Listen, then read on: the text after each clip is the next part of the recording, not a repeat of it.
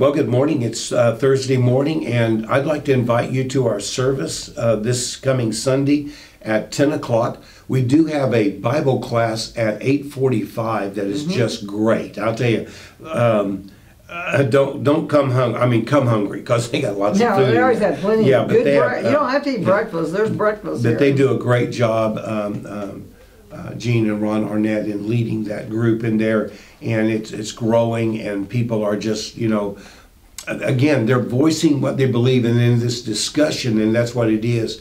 They just have a great time in that. So that's 8:45 every Sunday, and then our worship service starts at 10 o'clock on Sunday. Praise God. Well, today is Thursday, and the title of our devotion is Our Only Hope is Jesus. Amen. I wrote this down, Marcia. Hope equals a joyful expectation. Amen. Amen. I love that definition of that. Acts chapter 2, verse 26 and 27. Therefore did my heart rejoice, and my tongue was glad. Moreover also my flesh, listen, my flesh shall rest in hope. Amen. Speak to your flesh. Speak hope to your flesh. Because thou wilt not leave my soul in hell, neither wilt thou suffer thy Holy One to see corruption. And of course, this verse of Scripture is speaking of the resurrection of Jesus Christ. And because He lives, we live, and we have hope in our lives. Really, it is the only hope that is in the world, Marcia. That's right. It is really the only hope is in our faith in Jesus Christ. And we may be speaking to someone today who is not born again, who you've really not accepted Jesus Christ, and you are in a quandary about what is going on in the world today. I don't blame you. I mean, I look at the world, and the world is just turned upside down. The things that we have always thought as foundational truths, like being a man or being a woman and not being an it. And then the things that are in the world today, there's diseases that there's no medicine for. Yeah.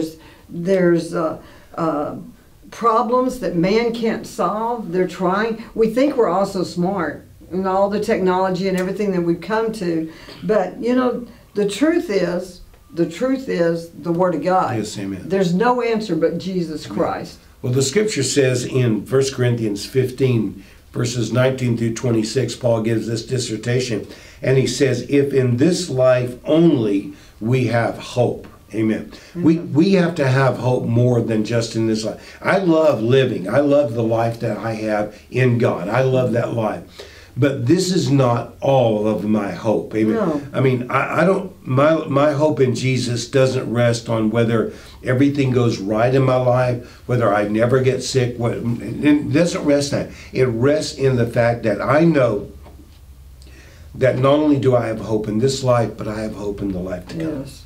Amen. I like this paragraph we put down here. It says, all too often, it's true for believers as unbelievers. It shouldn't be, but it is. Believers are being killed by the same diseases that are devastating the rest of the world. They're being plagued by the same problems, and many are walking around without hope, just like the rest of the world. Yeah. They look at us, if we're like this, and we're not talking healing, we're not talking health, we're not talking the prosperity of God, the goodness of God, and that we're no different than them. That's what God wants His children to be above that. Amen. That's our hope, isn't it? Amen. What happens is, though, Marcia, people lose the stability in their lives. This is what we've seen in COVID. COVID has turned the world upside down. Yes. I mean, you look at jobs, but you look at schools, the kids. It's like they lost 2 years of their lives. Yeah. Because of COVID. You walk around with a mask on your face. That's right. I mean, you can't go into the hospital without putting a mask on. I can't go to my physical therapy without having a mask on. I mean, all of these things have changed. I never could understand what was the magic number of 6 feet between people. How did they come up with that? They just arbitrarily said that. There was a way to control people. They must have looked at somebody. If somebody sneezed, how far would the sneeze go? No. 6 feet, 5.5. Well, let's just round it to 6 feet. Whatever. You know, but everybody is going to be different than that. But instead of being filled with the Word and with faith, Christians are being stuffed full of their religious traditions and their superstitions. Amen. And the things and they're suffering. You know, when the devil hits them with sickness and disease or with poverty or depression or divorce, they often stand by helplessly as it destroys them. So how do we keep from them being destroyed, Pastor? Amen. By the knowledge of the Word of God. Yes, that's right. Hosea 4:6. My people are destroyed. Now listen, he's saying my people are destroyed for lack of knowledge. Not the world out there. Christians. Christians don't have the knowledge of the Word of God. And so we've got to get into the Word. We've got to teach the Word. We need to quit telling stories from the pulpit, just stories, and we need to start teaching the Word of God. Oh, if you come to Faith Impact Church, let me tell you something. You're going to be taught the Word of God. Here's what God says, okay? And that Word creates that hope on the inside of us. Amen? Amen. Well, praise God. We love you. Blessed day. Have a blessed day in Jesus' name. Amen. Amen.